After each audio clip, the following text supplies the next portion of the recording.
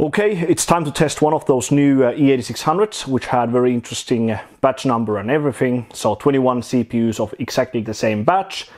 I chose a CPU which had good enough VID. So this one has a VID value of 1.175, so it's barely in the range. The desired range is 1.175 to 1.25, but of course there are CPU dependent variables that affect the cold scaling in the end, so it's always a tiny bit of a question mark when you go cold. And the CPU did 4.5 GHz in Pifast with only 1.18 volts, which is a very strong result for any Wolfdale CPU. So let's hope that it goes well. So the whole rig is the Asus Rampage Extreme Team Finland edition, the E8600, which I already mentioned, NVIDIA 6500 GT, just to display the monitor signal with capture card of course, Superflower LeadX 8-pack 2000 watt platinum power supply, 2 sticks of Corsair Dominator GTX2 memory, binned by Tapaka/Samda-OCX, just a simple SSD, and Kimping Cooling F1 Dark container of course, which is the very best CPU pot for 775, and Kimping Cooling KPX thermal paste. So without further ado, I'll start cooling down. I'll start in Windows XP, and then I have Server 2003 for SuperPi 1M and 32M, etc. But I'll start with XP. Let's see how it goes. See, can we actually post and boot high enough clock speeds, and how the CPU actually looks like inside the operating system. But yeah, without further ado, I'll get going and I'll see you in the OS. Okay, a pretty good sign. I could post and boot 6.5 from the get-go already at -120. 1950-ish on the memory, 67520 command rate 1, and 1301 BIOS Rampage Extreme of course. And now we can try to run Pifast at 6.5. -130 at the moment, so cooling down a bit while trying to run this. But I honestly think that my binning procedure is correct. So the top score should be like 13.8 by Tapaka, Sam-OCX. So let's try 655. Keep our thumbs up. 655. I might need to go back to the BIOS, do the overclocking from there. I don't know how much you can actually overclock inside the BIOS. I mean, inside the operating system it varies.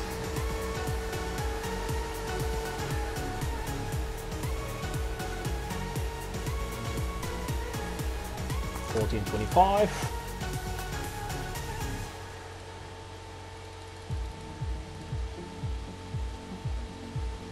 $6.6.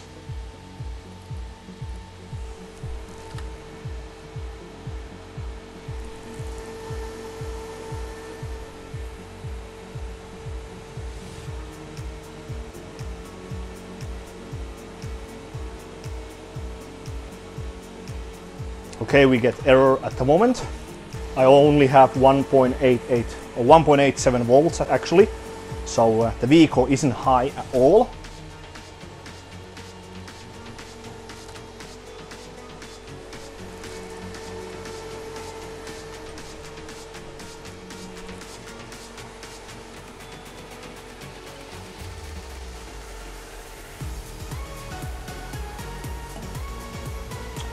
Okay, we passed 6.6, 14.09, only at 1.87 vehicle.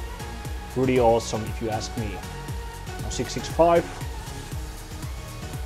-140 at the moment, 665. So this is the range of my best CPU. And now we crashed, so need to increase vehicle, etc.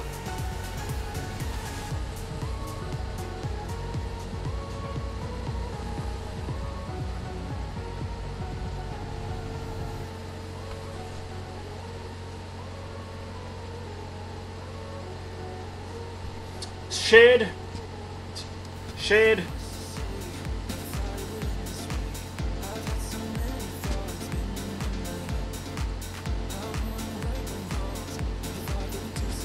$6.7.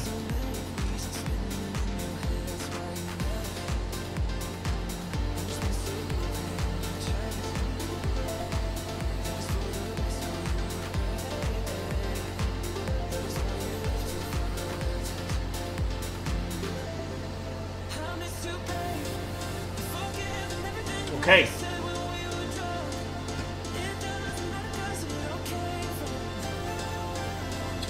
So that's the new rank 1 score in Pifast in the E8600 category at 6714.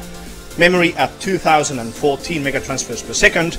675, 21, 60 command rate 1 and 1301 bars. Not easy at all, but this is freaking awesome. So 13.83, previous rank 1 score by Tapaka at 18 or 13.86.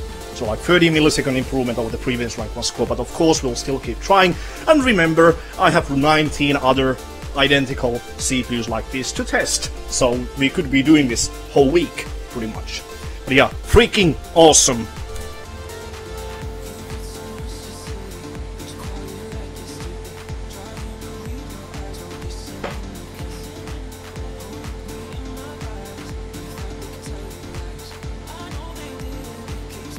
Ooh, 1369.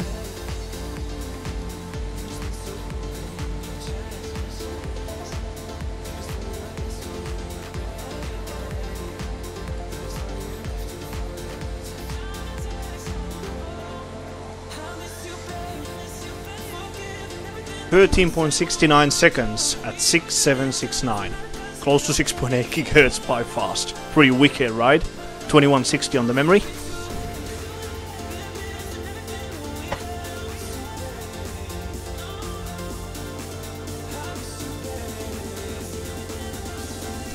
Okay, and that's the W Prime 1024M record score with the E8600 at 344.594 seconds. Previous top score by Tapaka or Sam.OCX at 362.9, if I remember correctly.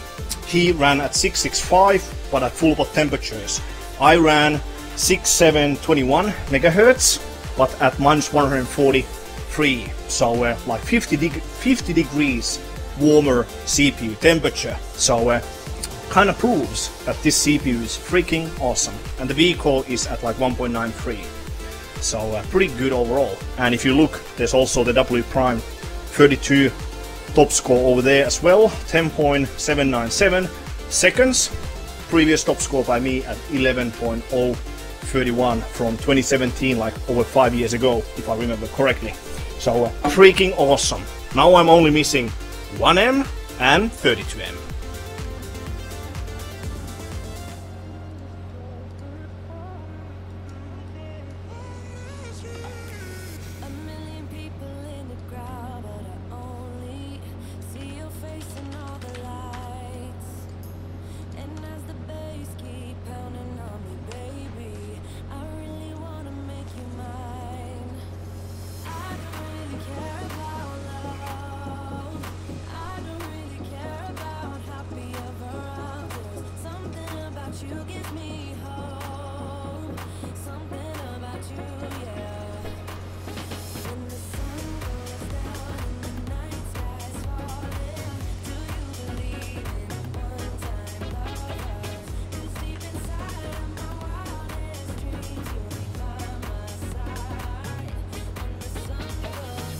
Ooh, 6.8!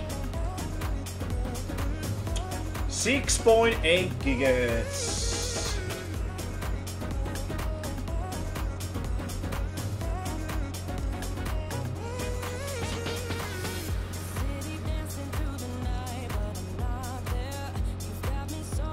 So yeah, so 6.8 gigahertz, 6.625. We are almost like 100 milliseconds faster than the previous rank 1 score by Tapaka or Sam.OCX. And that was at 6.7, we are at 6.8. This CPU is freaking awesome to some degree. 32M, I think the issue is in like compatibility. Something is definitely not correct with the memory on or the North Bridge at the moment. So I'll have to see what happens.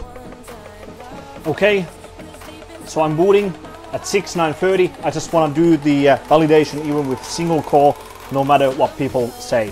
The rank 1 score is by some Chinese guy, so Witix at 6928 with P45 platform. Yeah, so I actually posted and booted this frequency, so 6930, and only with one core with Microsoft config. I'm using Microsoft config. So you can see over here. So I didn't disable the core inside the BIOS, I disabled it in the operating system. So 6930 memory at very basic stuff, and Rampage Extreme 1301 BIOS. So 6930, whatever. I'm pretty sure 7 GHz is not possible. So 695.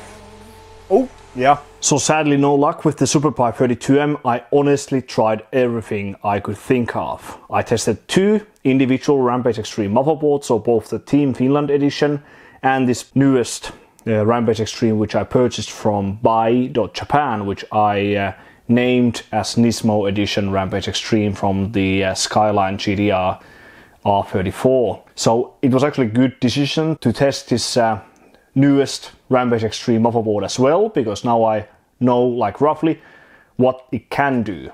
On FSP it's awesome, as we could post and boot 6.93 GHz, so 693 FSP from the BIOS. We could just post and boot and validate that frequency with CPU-Z, and I actually checked it on CPU-Z validator webpage, so it's called like valid Canard PC, however you want to call it, and it did validate it just fine, but of course it has the unchecked label because it was run in XOC mode, but it didn't like reject it from the get-go like with these newest platforms if you have a physical core count reduced from the stock configuration to lower amount.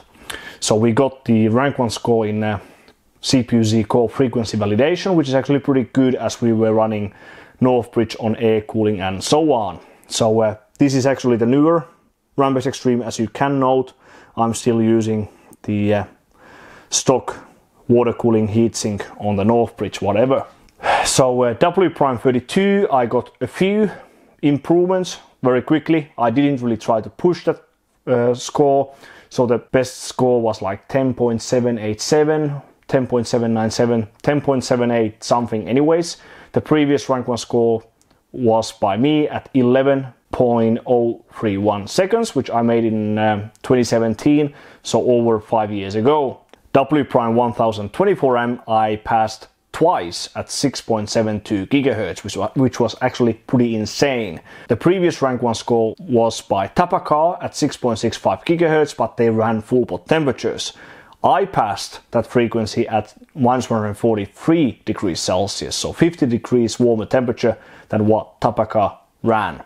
SuperPi 1M, various runs between 6.7 and 6.8 GHz. The highest score was run at 6.8, which is insane for E8600. The same story for Pifast as well. Various runs between 6.65 and 6.77-ish GHz. So the highest score was run at 6769 megahertz. So pretty insane if you ask me. So the only score I'm missing is the SuperPi 32M. I just couldn't get it running like properly. No matter what I tried, it would always give not exact in round error pop-up screen after a few loops. So it was the same on 2 different motherboards.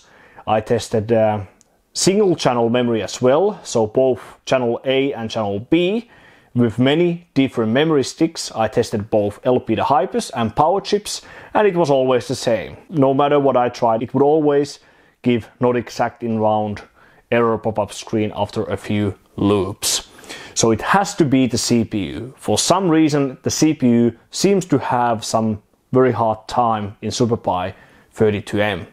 And actually I did notice like weird error pop-up screens in Pifast as well.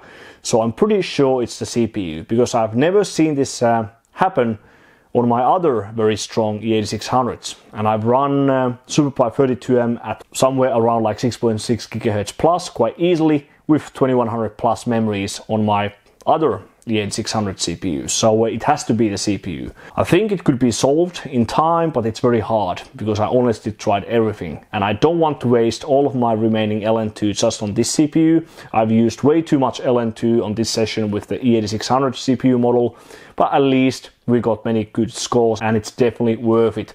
E8600 is definitely one of the most competed computer CPUs that ever existed, so it's very awesome to be able to put out these impressive scores in the E8600 leaderboard, if you ask me. But yeah, all of these scores will be uploaded on hwbot.org, so definitely check them out if you're interested in them.